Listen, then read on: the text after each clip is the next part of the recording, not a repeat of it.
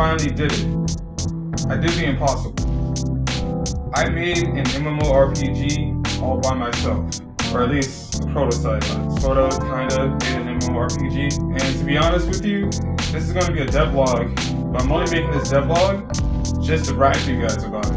I know it sounds kind of disrespectful or kind of like rude or kind of like cocky in an aspect, but the whole reason why I wanted to make this game in the first place was to prove that I was the greatest game developer on the planet, or that may ever live. And yeah, I did it. I'm making this video to solidify my claim to be the greatest game developer ever. And I'm proving it with this video game. Virtual Monsters, believe it or not, is a full-fledged MMORPG. You could download it now if I made it available to download, but I've decided I'm not going to make it available to download just yet. And yeah, let's get into the devlog.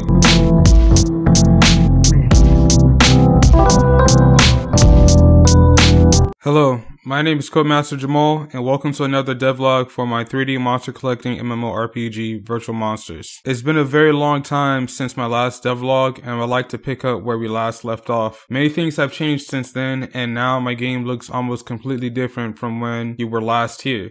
I believe this is the 19th or perhaps 20th devlog in this series. I haven't made too many devlogs since then, but hopefully this devlog will help you catch up to speed. The last time you were here, we made our second monster for our game, Inuken.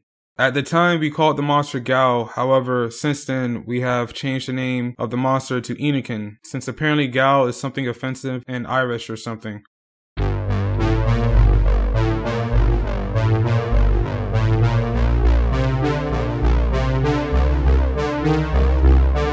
With that, I started to work on the combat system of the game. It looks a little weird since none of the monster models have animations, but I managed to get a decent amount of work done with connecting the game to the server. I needed to be able to test the movement of the monsters and test out how things like special attacks and abilities would work for monsters. I believe I have a decent system for movement done, so I will be moving on to syncing up combat to the server soon.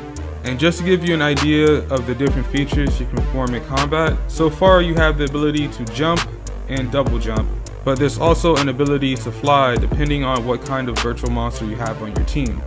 There's also a feature to dodge enemy attacks, a charging feature, and several other features that will possibly take up an entire devlog just to explain.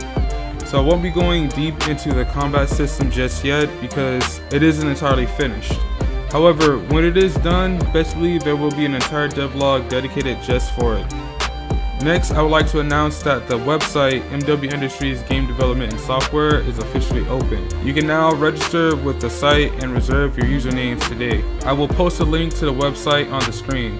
I've actually started a channel just for MW Industries. That channel will actually have videos that talk about updates to the sites, and we will also use that channel to announce special events, parties, and those kind of things. So make sure to sign up for the website. Also, I have an official sign up form for the beta test of the game. If you would like to join the beta test of the game, there will be a link to the beta test in the description below this video. Just make sure you have an MW Industries account before you sign up for the beta test. Regardless, we will use that list as sort of a mailing list in order to keep you up to date about the game and all of its upcoming features. I'm also not going to announce what it is you'll be getting, but if you do sign up for the beta test and participate, you will receive a special gift just for participating in our event. Once again, thank you for everyone that has already signed up. We will get to you very shortly.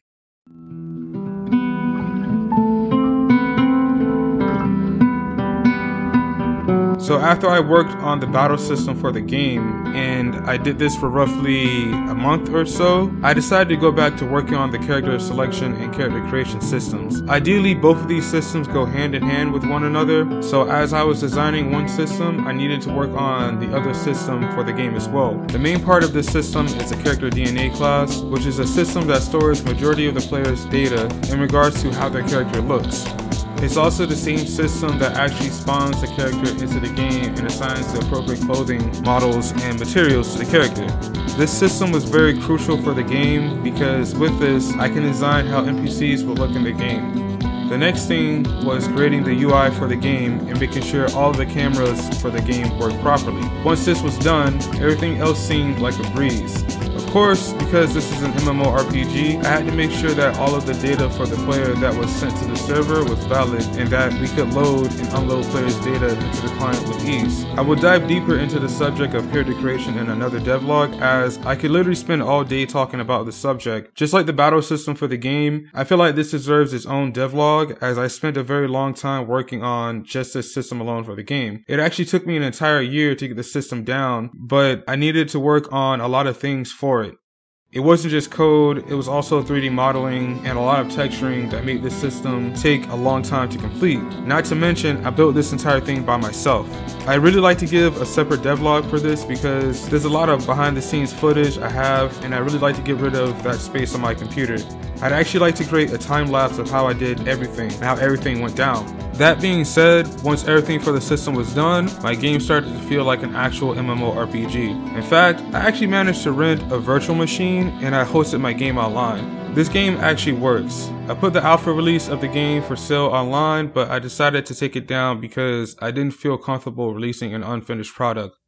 But yeah, I managed to actually test this game, and as you can see here, people can log in with their account and then walk around the overworld.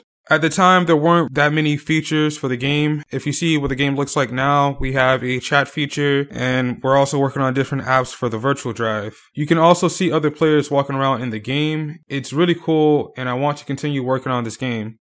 I'd also like to announce a few more things in this video. This devlog was already going to be a long one, just because I haven't updated you guys on this channel in a very long time. The next thing I want to announce is that I actually released some music for the game recently. It's a 10-track album, and it was all music made by myself. I have a lot of music written, and I will be releasing the music soon.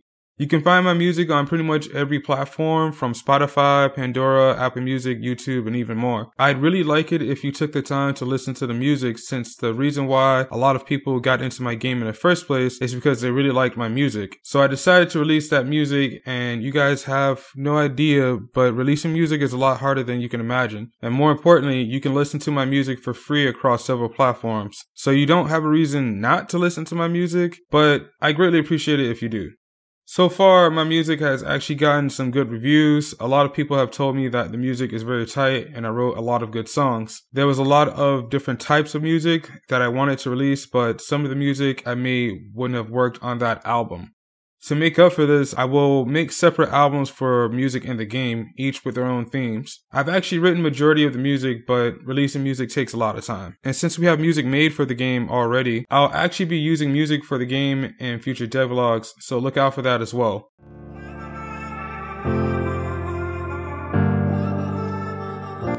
I'd also like to take the time to give a shout out to one of my fans. Her name is Olivia. I believe she lives in Germany, and she actually made some fan art for the game. This is a monster that she created for the game called Bluezor, and I actually plan on making 3D models of this monster and actually putting it inside of my game. So thanks to Olivia. I'm doing this just because someone out there just happened to be very influenced by my game, and I really appreciate that. I like the fact that I feel like I'm making a difference in the world. I feel like I'm inspiring people to live their dreams. I definitely see across social media people ripping my content and ripping a lot of things I say, even a lot of techniques I use for making games. People have used, not a lot of people credit me, and that's okay. The only thing I ever asked was for people to actually share my videos. But I'm finding out that even college professors and even high school professors are actually using my videos during the middle of their classrooms, and they're actually using my videos to teach their students. So I actually really appreciate that, and I really appreciate all the support that everyone's given me over the years.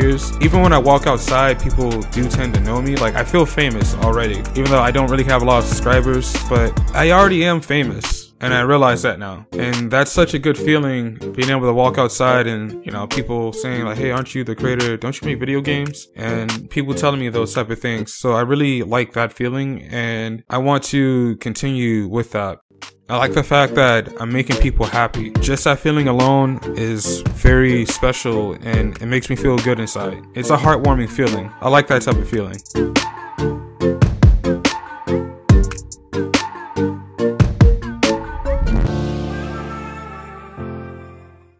In regards to the video game, I'd like to announce that I've built a launcher for the game. So now the game is easier to distribute across different platforms and systems. With this, I could potentially put the game back up for sale and release consistent updates. However, I've decided to wait until there's a stable build for the game with a decent amount of features before I try to sell my game. One thing that I've learned about business is that everyone tends to focus on product design and marketing, but no one ever really talks to you about distribution. Knowing how you're going to distribute your game or product is very important because the easier it is to get your game to the buyer, the easier it is to make a profit. And with the earlier build I had for the alpha release, players would still have to re-download the game every time there was an update. I managed to fix this so that there isn't a problem anymore, and now players can download this program one time, and every time there's an update for the game, the launcher will automatically update and install the program.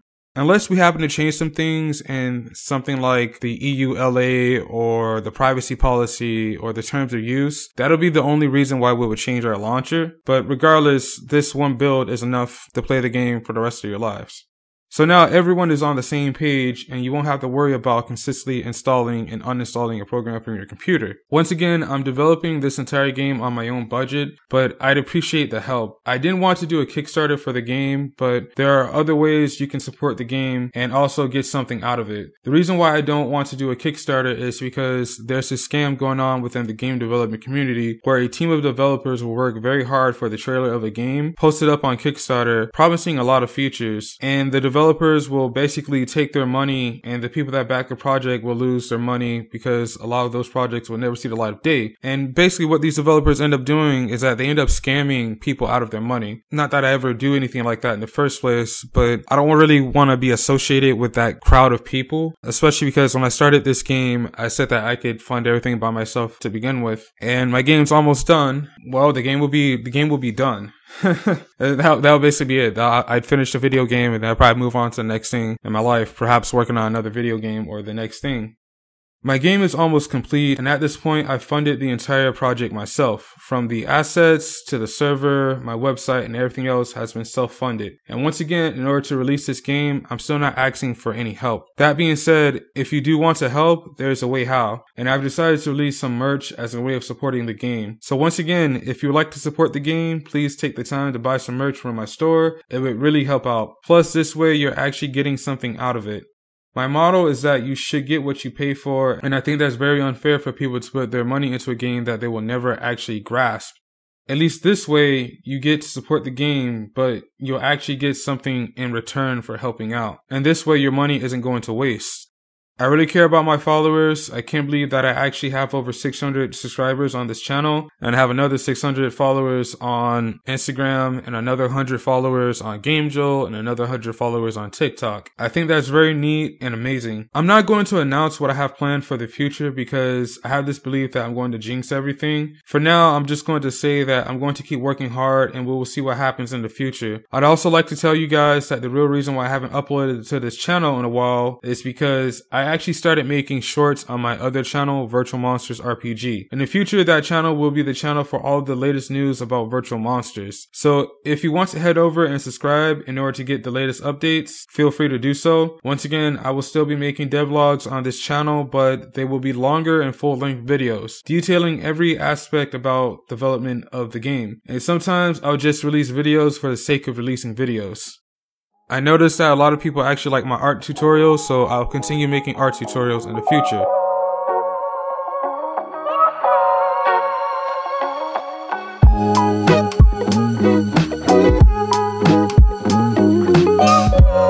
Thanks to everyone that has been liking my videos and watching my content over the years. I really appreciate your support, especially those of you who took the time to subscribe to my channel. That makes me feel very great just to be a part of something bigger and greater than I am.